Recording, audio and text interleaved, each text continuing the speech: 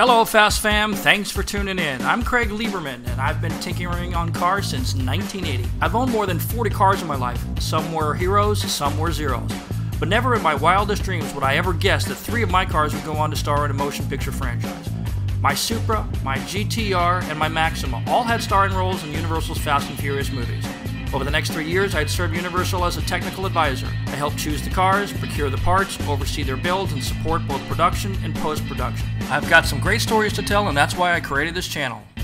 It's time to talk about the Tokyo Drift Mustangs. I say Mustangs plural because although we only saw one car at a time, there were actually 6 or 7 of them on set. If you don't know who Sean Morris is, he's basically the guy that helped get GTRs into not only the first 2 movies, he's largely responsible for getting Paul Walker to become a fan of the GTR. Welcome back everybody, another episode and another appearance with Sean Morris, the man, the myth, the legend, the GTR guru. He is the king of GTRs in the United States. He's probably forgotten more than most people will ever know about GTRs. Today we have a special treat. We are going to talk to him specifically about your pet project, the Tokyo Drift Mustang with the Rb26. How did you even get that call to do that project? So I was actually, the first time I heard about it, I got a call from Toshi Hayama. Who was a tech advisor. Yeah, right, who's a technical advisor. And he says to me, hey, I'm looking for a 5-speed transmission for Skyline. And he's like, yeah, we're working on a project for Universal, for Fast and Furious, and we're putting an Rb26 in a Mustang. And I was like,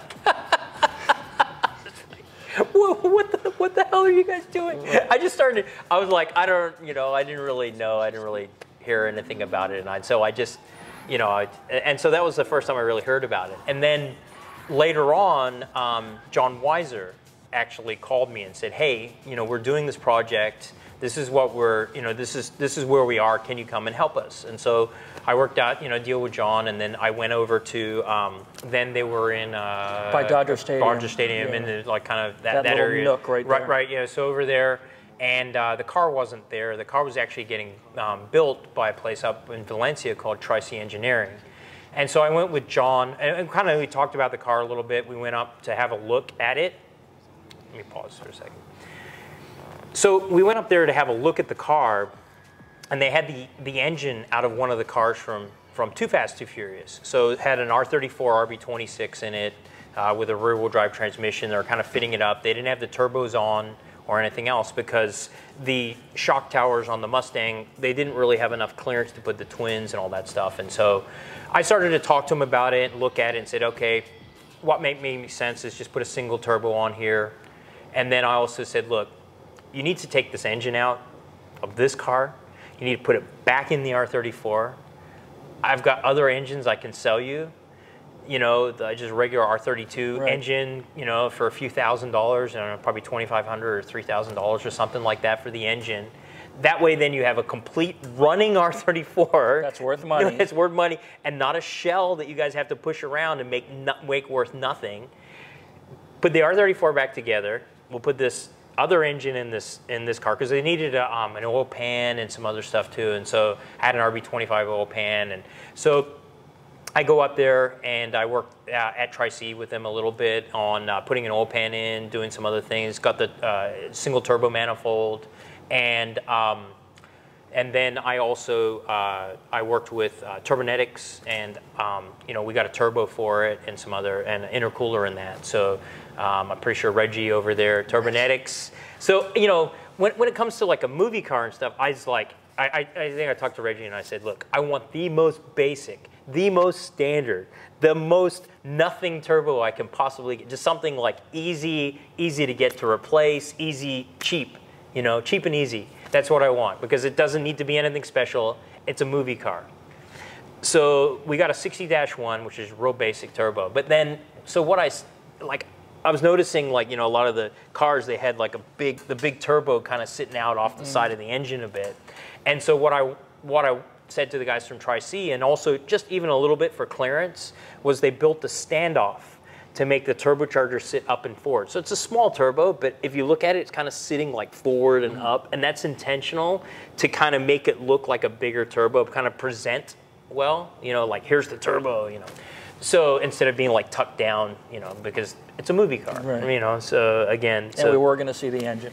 We were going to see the engine. We were going to see exactly what it was and what it wasn't. And then, you know, the way that the story progressed was that the S15 in the engine, instead of having an SR20 in it, it had an Rb26. And now that's an interesting thing, because there's a lot of people in the world, and I run into this all the time, where somebody says, that's not an Rb26, it's an SR20. True, an S15 has an SR20 in it, but it is possible to swap an Rb26 into that car, that chassis. It's hard when you have to argue with people about a car you built and that you worked on. I'm sure you may or may not know this feeling, but when you were actually spent all this time in this car and somebody on the internet says, nope, it has an SR20 in it. Yeah, well, the thing of it is that I've learned through having a crazy Italian father that you need to be very clear in your communication. And the way I would probably preface that after somebody hit me up 400 times was, well, yes, the car comes with that motor, but it is plausible that somebody would pull that motor out and do a motor swap on that car. Right. And so we didn't say that it came with that car, or that Rb26 came with the car. Say it was in that car, and we took it out and so forth, and here we are. Right. And again, but even, you know, I actually built a mock-up engine. Because you know, so there was a good engine in the car, and then they asked me to build a mock-up for the S15. So they had one of the crash S15 chassis, and then I had spare parts. And if you look at it, it looks like spare parts if you really pause the movie and stuff. And you'll see there's like, and it was literally just sitting in there. I mean, there's no mounts, no nothing. I just put an Rb26 in there, and you'll see it's like, you know, if you watch some of the videos of they even use that same engine when they're trying to, like, you know, they're doing the insert shots of them, you know, putting an engine in. You'll see like it's kind of cut up a little bit. And so the car was at Tri-C Engineering. Came back, I got a AEM ECU and for the car, and we installed it, started the car up.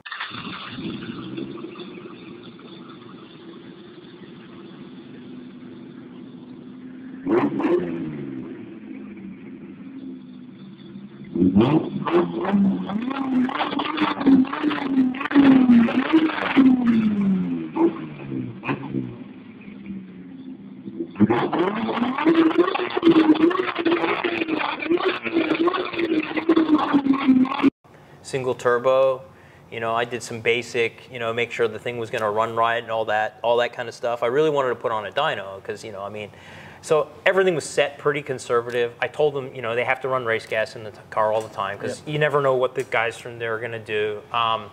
But, you know, it had street car conservative setup. It was on spring pressure, you know, not running any real amount of boost or anything like that.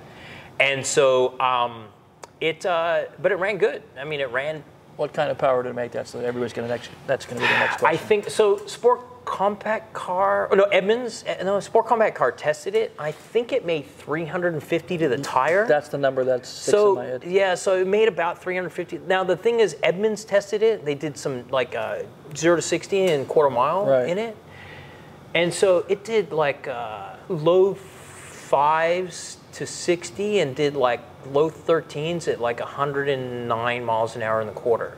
Just rear wheel drive? Rear wheel drive with the 19s on the, you know, with basically the drift setup that it had in it. Which are not, you know, cheater drag radials? No, it was on a regular old 19-inch tire. And that's what a lot of people forget. Well, it should be faster. Well, yeah, if it was on race suspension and drag tires, yeah, maybe. Oh, if I would have known and I turned it, I mean, it was like I said, it was on stupid timing and stupid, like conservative timing. It was on movie car. People are going to be moving this car and driving it, and so like I don't want it to die when they're doing it. So, you know, it would have been. I would have turned. I mean, I would have run. I think it only was running like, you know, 11, 12, 13 pounds of boost or something. What transmission was in the car? It had a Rb26, so FS 5R30A. Okay, so it's the same trans as in like a 300Z, the same that are in these except for all-wheel drive. It's the same it's in a Frontier, Exterior. It's in everything basically. What about the rear end? What were you using with the rear end? That was a regular Ford 9-inch rear end. Jesus. So what a bastard car. So. You know, it actually had pretty good suspension and stuff underneath it. And then, you know, the thing is, like, you know, there's a lot of stuff out there about the car, and like, you know, what some people don't understand is that there's a hero, right, and then there's stunt cars, and so they build one hero, nice car. You don't want to mess it up. You don't want to damage it. You don't want to do stuff to it that's going to cause it to be. If they have to use it to shoot some nice pictures, they don't want to have a damaged car. So, you know, they didn't really use it for any of the drifting or side to side or clutching together and all that stuff. And then some people said, oh, it can't drift, or it couldn't do any of that stuff. And you know, the thing was that, so when we get back to this Edmunds video, so they had some of the V8 cars and stuff like that. You know, it was 347, blah, blah, blah, all this other. They all had 347 crates something like that, right? And so that car, the cars with the drift cars, I think they may have tested a few of them, and that was about a 14-second at 90, low 90-mile-an-hour car. 93 mile an hour. Something like that. Yeah. And so if we know about weight and horsepower and all the rest, the RB-powered car set up as basically, I let anybody drive it, went 109. Right. It made a lot more horsepower. So it was a 12-second car. Yeah, it made a lot more horsepower. Right. And so, and you know, I mean, horsepower, turn tire, torque. Trust me, it didn't have a problem.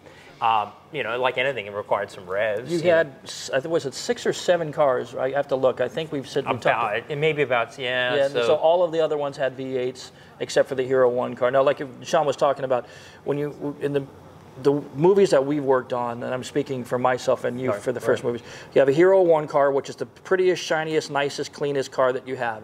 All the gadgets on it are supposedly going to work if you need interior shots, you know, all that fancy stuff. And then a Hero 2 car is a car that is cosmetically identical to the Hero 1 car. Maybe it doesn't have the engine stuff, but maybe we will be using that car for a backup in case something happens to the Hero 1. Then you have Stunt 1, Stunt 2, and then if you go more than that, you have Stunt 3, 4, 5, 6, 7. You have a processed buck car where they'll do some interior shots on, or some...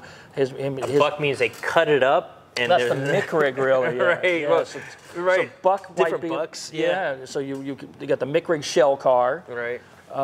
You got the process car, which like on Fast and Furious 1, they put one of the Supers on a hydraulic rig, a shaker machine. So Brian driving through the desert in a Super, it's all done on a soundstage. Right. So you have a bunch of cars. So because they did so many stunts, that's why they had 6 or 7 Mustangs. Yeah, because they're crushing them together and all that stuff. And so of course they're going to have cars. You know, the amount of money that they're spending. Basically, every second every second they're filming out there on set, all the people, all the craft services, all of the lighting, electric, riggers, all those people. There's like hundreds of people out there, and so then if they go to get in the car and that car doesn't start, it doesn't work, something doesn't happen, it's costing them lots of money, lots of money. So they have to have backups. They have to have more than one car. They have to have all this stuff. And so, to your point, they have to have a bunch of different cars, because if they don't start, you got to have a car right there on set, ready to go. Right then, you got to, you know, somebody's got to be able to get in that car, move that other one out, figure it out later or whatever. And on set, there's always going to be picture car guys, and the picture car guys are there, you know, basically responsible for them. And so when the Mustang was on set, I was responsible for that car, and so I was there with the car, make sure that it worked.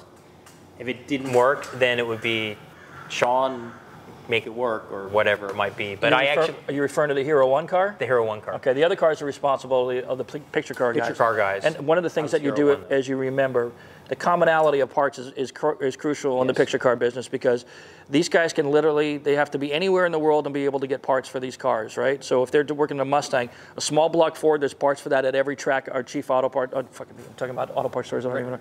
There have to be parts for those cars at every auto parts store, whether you go to Pep Boys or Advanced Auto Parts. Right. So that's why they put these small block V8s in them, because the parts are readily available. The brake rotors and all that kind of stuff, it's all available. Yeah, and even, you know, wheels and all this stuff, even just the swapping between the different picture cars and stuff like that, so that they can you know, keep one going, keep cars going. So it's really important. So then back to building the Mustang. So then when we were there with the Mustang, and it came down to picture car, and they had to do the painting and all the rest of the stuff on the car, and me and John actually decided on the color for it, and we put together some of the other things for the cars. You know, if you look at the Mustang, like, it has an exhaust. It has, like, the exhaust kind of goes off the side. You know, the HKS style, like that's intent. You know, the tip that's on there, I did intentionally like that, because I really wanted it to be like this American car with this Japanese, you know. So that's why if you look at the exhaust,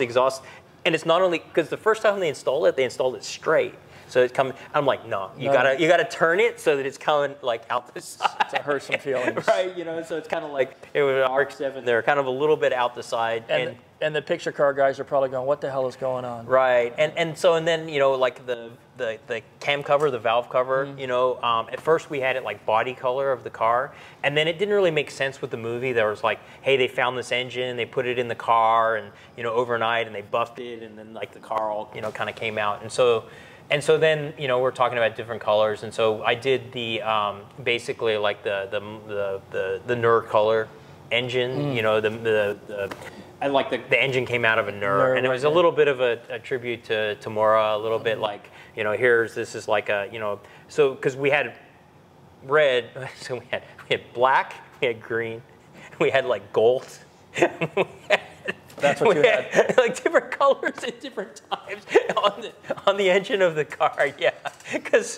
You know, I wrapped everything up, and, you know, I kind of hid some of the things here, like, you know, I did some things, you know, I think we had a polish collector and stuff, and it was, you know, it kind of prettied the engine up a little bit to make it look a certain way. Yeah. So what happened to the cars after? You know, so, you know, once I was done my part of it, yeah, I was done. That's it. I was done. You know, I'm done. And at the end of it, they're like, you know, supposedly they gave it to one of the producers or something, and then maybe it went. And you know, I said, if I would have known, I'd like, you know, let me take the car and actually, like, clean up some of the stuff, or put it on a dyno and make, you know, make it. Because I mean, the car shouldn't have a problem making 400 wheel on 91. But the thing of it is that we have to talk about the time gap here. After Too Fast, Too Furious, which was released in 2003, Tokyo Drift was 3 years later. Yeah, and the thing about at least Tokyo Drift, and when I was working on it, you know, the thing is, you know, and I know it's said before on some of the other stuff too, and on the first ones, but the cars are the stars. Right. Right. The cars are the stars on Tokyo Drift, and so then when we were working on that the cars were characters, right? So all the cars that were there were basically characters on the set. So, and yeah, when they were done, and they got rid of them, and you know, I've never seen that car again. So then, you know, you went a few years. The recession hit a little later, 2008, 2009. We started seeing that. But I saw, you know, YouTube didn't really start until 2005. It wasn't really a thing until, you know, 2007. Instagram wasn't around. Facebook was in its infancy in 2007. So tracking those cars, there's a dead zone period where automotive forums was all we had. So tracking those cars, all I knew is that in 2012, when I started looking again, is that a lot of those cars had gone overseas. And the reason for that is because after Tokyo Drift, with no Vin Diesel in it, that movie was the worst making movie of the franchise up until that point out of the 3 movies. It just didn't make any money. There was no Vin Diesel in the movie. It made money, but it didn't make what the first. It was in there. It was just in the very, very last second. Yeah, as an afterthought with the Justin Lin deal to set it up for 4 and all that. I tell that story in another video. But essentially what happened was that people had lost interest in the tuner culture. You know, there was all kinds of stuff going on with the different drag series and consolidation and NHRA. I won't get into all that because it's a long story. But what happened was that people in America just didn't want those cars. They didn't think the movies were all that big. They certainly didn't think they were very good. You know, the average person, a lot of people who, like us, who grew up with them, they love the movies and they love the cars. But people weren't buying them at auction, so off they went overseas, and a lot of them are still there. Yeah. And I said, I don't even know. I mean, I heard that the Mustang was in like a museum in Illinois. There's a museum there that has a bunch of stuff, but you know, I don't know. Sometimes you don't know what car it actually is, right? Because you look at it from the outside or what somebody says something is, and you know, a few pictures from 75 feet away. It's like, right. You have to see the, you know, have to see the VIN number. Yeah, you have to see it up. I mean, obviously that car, look underneath the hood and it's pretty obvious of what it is or what it isn't. But there's one in Europe. I was in Norway 2 summers ago, and there's one there that was one of the crate motor cars. Right, but I mean, it could be something like the same like this, where even I mean, people have built real close replicas, right? Close enough, yeah. Right? There's a lot of people who get semi-close. There's a lot of people who get really close, and there's some people like, I'm just going to paint it, put the wing on it, and the decals. Right. So there's stages. So the same with even the Mustangs and stuff. I mean, although it's not really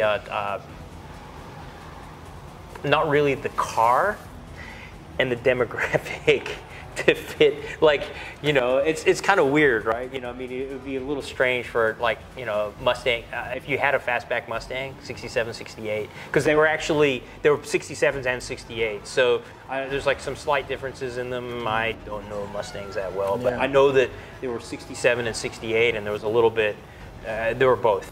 So, and like you said, the differences in them are very small. But back to your point about people who would be looking to buy a replica, I mean, one of the movie cars.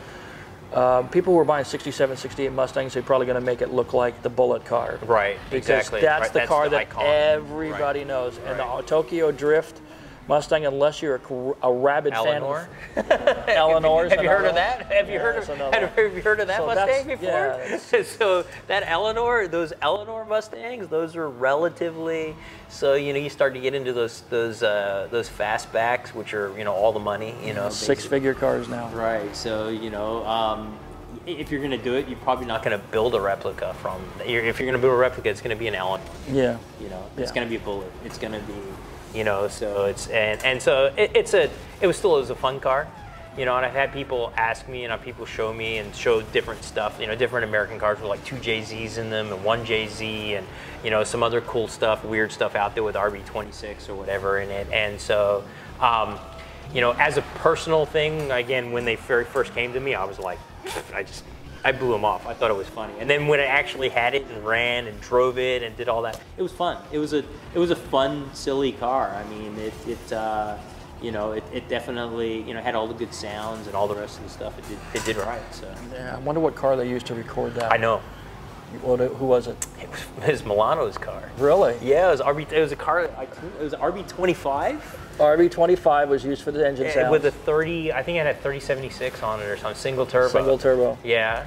So, and I had, I was helping Chris out a little bit with some stuff, and I only tried to punch him about 1 time, maybe 2 times or something like that. Oh, Chris, he's a character. He's kind of a junkyard guy, kind of a little. I haven't talked to him in years. He's a little out there, but so they use his car for that. Interesting. So, I wonder what he's doing these days. I have no idea. I lost track of the guy. John Weiser, just to go back for people who don't know, John Weiser recently passed away this year. It's in 2019. Right, yeah. I'm sorry, we read that's right. We've already. So John Weiser passed just last year in 2019. He was kind of like the Rain Man of picture cars. I worked with him in Florida for a few months on Too Fast, Too Furious. And I mean, if you needed to find a wheel for a 1991 Nismo something or other, right.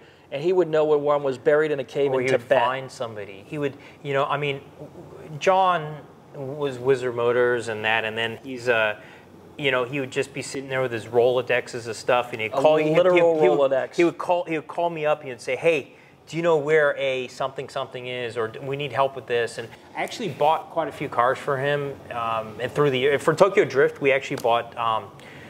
We supplied them with also the Mercedes, and then a lot of the background cars for that. If you notice, like in the parking garage, there's like Nissan Maximas and like Proteges and stuff, and they're all like pastel colors because they needed some background cars, and they just they needed stuff to crash into, and it was obviously that film Tokyo Drift filmed in LA mostly. Hawthorne Mall. Yeah, right. And so when they needed stuff to crash into, we sold them a lot of those crash cars. We provided the background cars for the downstairs parking structure. where the girls were sitting on and all that kind of stuff. And right. then they reused some of the movie cars that they had left over from Too Fast and Furious. We had the race car there. You had the race car? Yeah, we had the race car there at the Hawthorne Mall at one point. So those crash cars, we got them for John. And you know, the picture car people, you know, if you ever work for the movies, it's an interesting process. It's an interesting thing because, you know, you have these art directors, you have regular directors, and you have people that are used to getting what they want and also changing their mind, and sometimes on a little bit of a whim. And so, you know, they may come to you one day and say, hey, we need, you know, 5 red Nissan Maximas. So you go try and find them, and then they call you back the next day and they say, hey, actually, we need them black. Okay, cool. So, you know, now you kind of line these cars up and all that stuff. The next day, actually, red. And so it can be a slightly frustrating at times. It can be a little, but you know, I mean, I always told people, you know, the money was good always. That side of it, you know, was worth a little bit of frustration. You know, they would pay. You know, like it's not like a, you know, a regular consumer. So as long as you can get them what they wanted. But John was, you know, he was my contact there for, let's see. I worked with him a number of different things. The most recent things that I got for him were Bentleys. I got salvage Bentleys for the one where they had the submarine, and when is that 7? 7 maybe. Is that 7? Is that 7? The one there was a Bentley Continental, because I got some of the stunt, the white ones. The stunt. Yeah, I don't know. The one with the harpoon that shot out the front. That Tyrese drove. If I told you I haven't watched it, would you believe me? I would. So I just supplied them cars for that movie. If you're over 35, you're probably not watching the movies anymore. So but yeah, we bought them a couple of Bentleys for that, you know, and stuff, and you know, they were like stuff with bad engines or flood damaged cars and stuff that they needed, and so I helped them get those cars, and so and then yeah, I would get a phone call from John every few months. He would send me an email through, and sometimes he'd go on a little rant. I mean, the last one I had a really good rant. I had a really good rant with him about the movies and about what was going on and about, oh man, definitely things I could not say on a video about some of the inner workings. It'd be inner workings and some of the people. Oh yes. And some of the actors. So yeah, there was a little bit of, there was this really good after this camera goes off, I'll even tell you, it was kind of funny. So but yeah, so I mean, I really like John. You know, even when we raced the R34, we were out there in Florida. He came out, he brought us food. He was a good guy. And like I said, but he really was like fucking Rain Man. I mean, he's just a guru, man. He would just be able to find things, and you know, I don't know how much people really appreciated sometimes getting some of those. I mean, it's hard to get those parts, those things, that stuff. I mean, you know, he needed when they had the Hako and stuff like that, they needed a windshield because, you know, they pull the windshields out and they needed a windshield, and so, you know, I mean, John knew that, you know, we could get one, and so, or, you know, helped, you know, and so.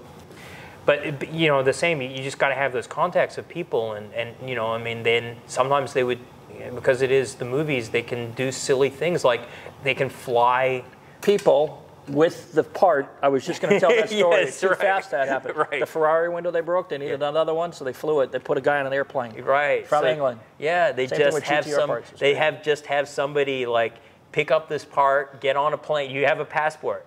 Get on a plane, pick up this part, get on a plane, bring it to us, because that's the fastest way you're going to get it in your hand. And they have you cannot sit around and not have those parts, because everybody else is costing money, thousands and thousands of dollars.